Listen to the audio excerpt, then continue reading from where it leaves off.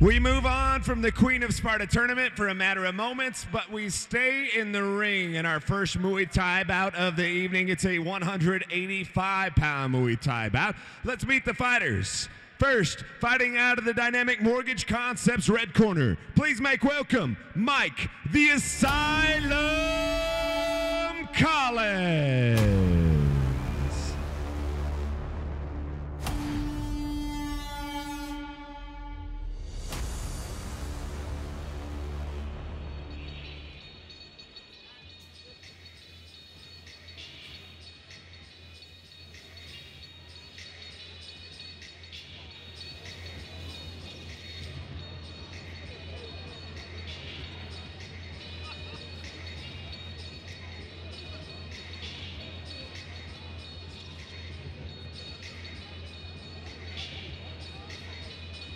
.6'2", both obviously weighed in at 185, and fairly even in the record as well. 5-1 for PJ McGee, 4-4 for Mike Collins. PJ McGee is apparently an accurate striker, and Mike Collins is a freestyle fighter. These Muay Thai fights, obviously, as you know, are my favorite. I love to watch these guys get in and bang. I'm excited to kind of see what these guys bring to the table, both with some significant experience.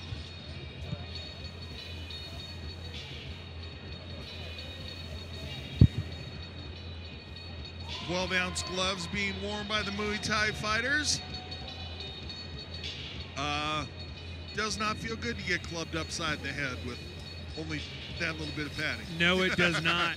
And now, I can see fighting too. out of the blue court, shooting center blue corner, please make welcome PJ McGee. Mike Collins with Denver's own J-Ho Justin Houghton, the number 8 ranked heavyweight or lightweight in Glory right now.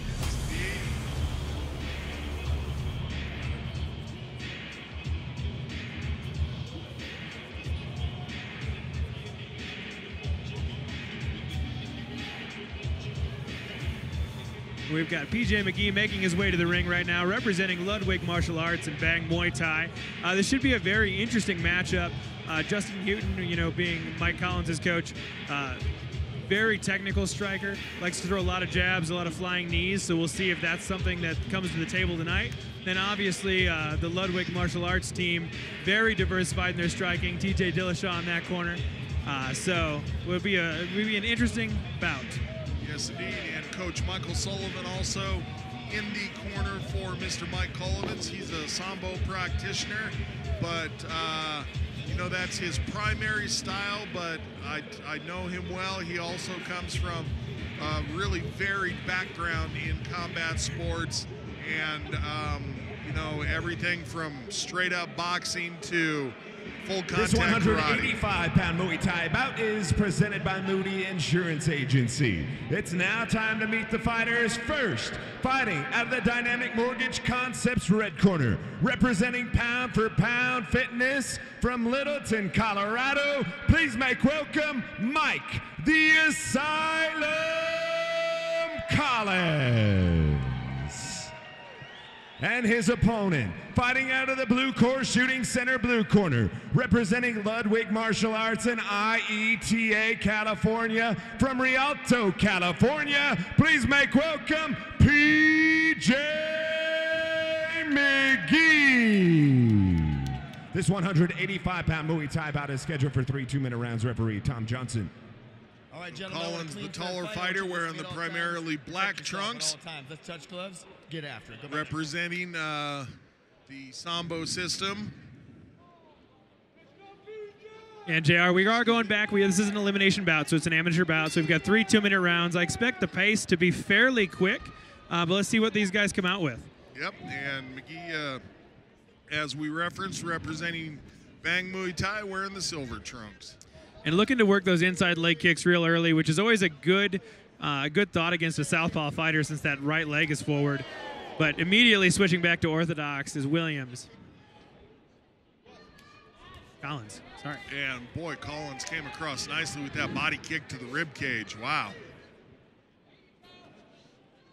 Knee strikes are allowed here, even if, or rather, even though we are in an amateur fight, and it takes X amount of experience in Colorado to be allowed to be in a Muay Thai fight that also lets you throw knees. These guys have that experience, so we get the treat of watching them utilize all their weapons. Yeah, Collins is back in that southpaw position. He did check that last leg kick, which was nice. Looking to set up some power shots with that right hook. And Collins using that height advantage well. He's throwing a lot of very long techniques from the outside like that up there. And then as he closes in, showing his experience in that he doesn't let his punches be smothered by the fact that he gets in too close. Yeah, he threw a nice deep, and now McGee is coming back with a nice combo there, nice tie-up. And in the elimination bout, I think they can still throw knees, but only to the body.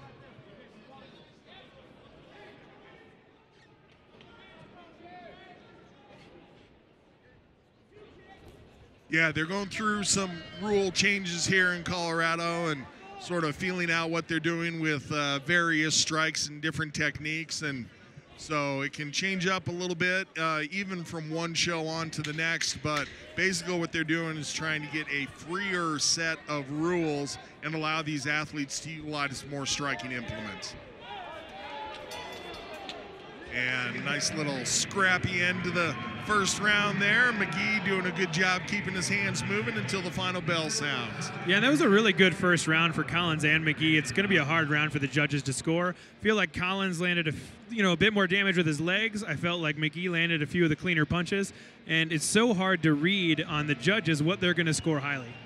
And especially with I'll back off my comment for a second as we go into the replay here, and we're talking about Collins managing that distance nicely and not stepping in. And, you know, so many fighters get excited and they just think, oh, I got to get close. I got to club this guy. Collins showing some nice experience there. But what I was going to say as far as the judges go is with some of these rules being in a bit of a transition stage, even more difficult for us to know what they may be thinking. I agree with that. Let's see if this pace picks up in round number 2. The feeling out process is kind of over. Both these guys kind of seem to know what they want to do. We're right back at it. And McGee immediately goes to that inside leg kick. You talked about what an effective weapon that is. And man, that's just such a hard part of the body to condition to be able to accept kicks. It is, and Collins is doing a good job. He's switching back and forth from southpaw to orthodox stance, which for the people at home that may not be super versed in that, basically that's just which foot is forward. So a southpaw stance is going to be your right foot forward, meaning your power hand is your left hand. Orthodox stance means your left foot forward with your power hand being your right. Nice technical breakdown there.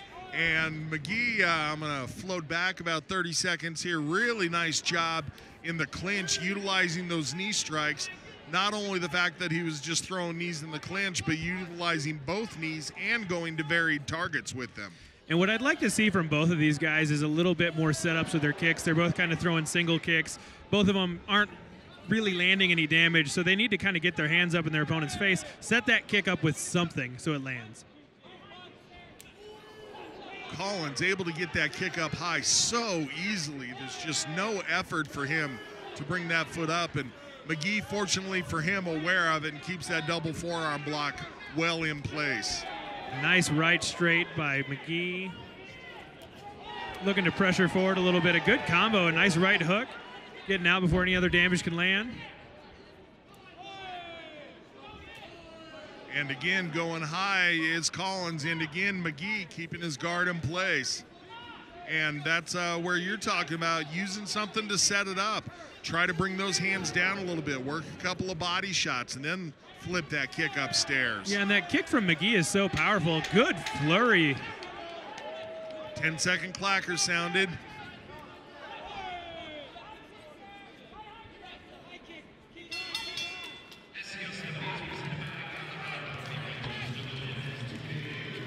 Nice flurry at the end by McGee.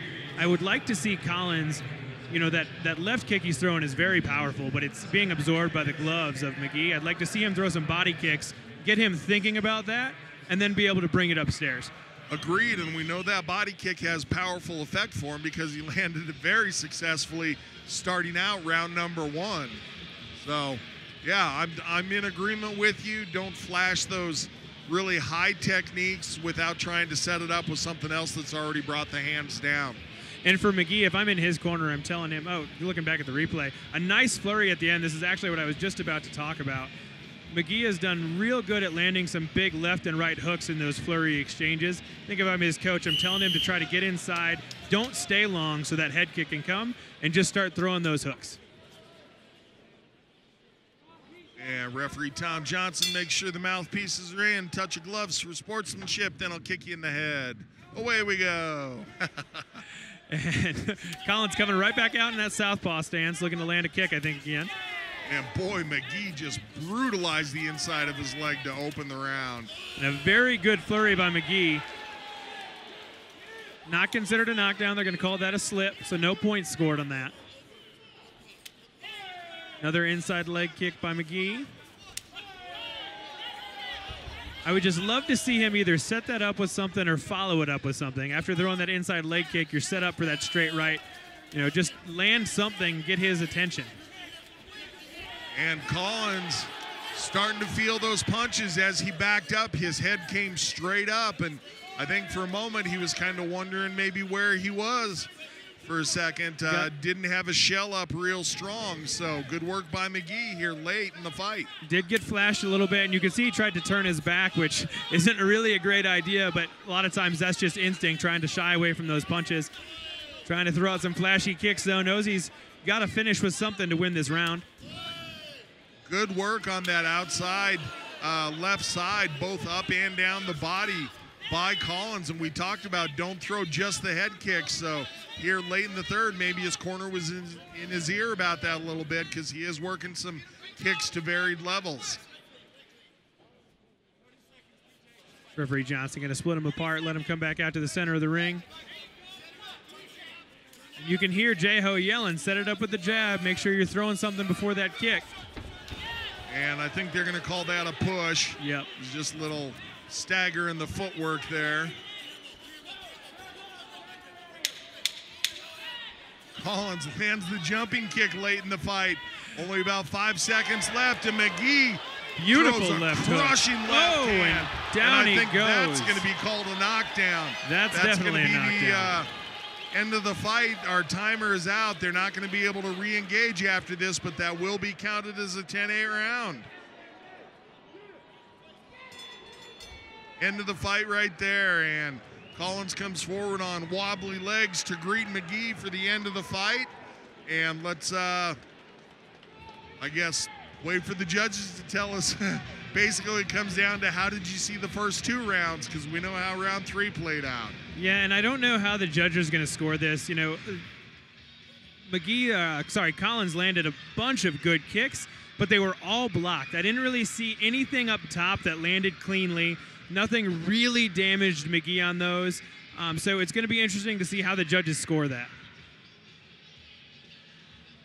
Yeah, you know, a lot of good techniques, but if it's not causing any damage, how much credit can you give to it? So 100% agreement with you there. And I think the other thing, too, is both fighters did a good job of trying to maintain control in the center of the ring. That's something you see a lot is ring control, octagon control in these combat sports. Who's trying to take control? And both of them spent a pretty even amount in both sides. So I don't want to be a judge in this one. I'm not even going to give a prediction because it'll be wrong. And checking out the knockdown there on the replay, McGee able to put his hands together and land the combination that could be possibly what sealed the deal for him. See Sean Patrick over waiting to get the word here. Uh-oh. Looks like referee Johnson found something in the ring, and it kind of looks like a tooth. Uh-oh. Shades of UFC 1. Oh, no, wait, that tooth went out of the ring. I'll pass on catching that one.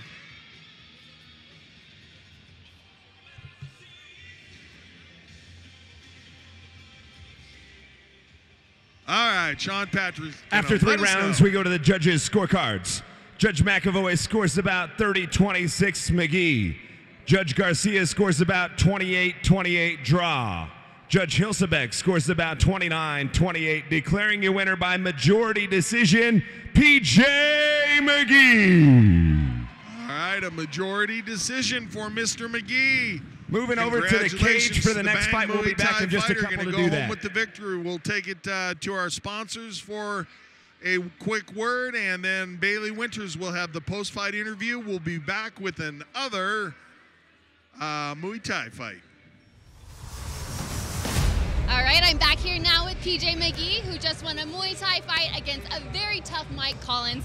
PJ, Mike is a very technical Muay Thai fighter. His style is very straightforward. He doesn't like to be brawled. What was your strategy going in to get this win? Trying to keep my distance. He's a lot bigger than me in my eyes. So I had to make sure I cut angles and not get hit by his power. So you won by majority decision. One of the scores was 28-28 draw. How do you feel about that? I felt it could have been even until I got the 2 knockdowns. I think that's where I may have edged him out a little bit. You got the knockdowns. There was one point where he caught your kick, but he ended up on the ground. That's where I kind of felt like it was going your way. When did you feel like you had the fight won? Actually, right after that. So he's known for his sweeps, and I know that. I worked on planting my leg, so he kicked it. I didn't go anywhere. He went down instead. So I made sure I stood my ground. All right. Anybody you want to thank tonight? I want to thank everybody at BMT headquarters. I want to thank my wife. I want to thank IETA in California, my home city Rialto, and all my supporters. Congratulations on the win tonight. You did a great job.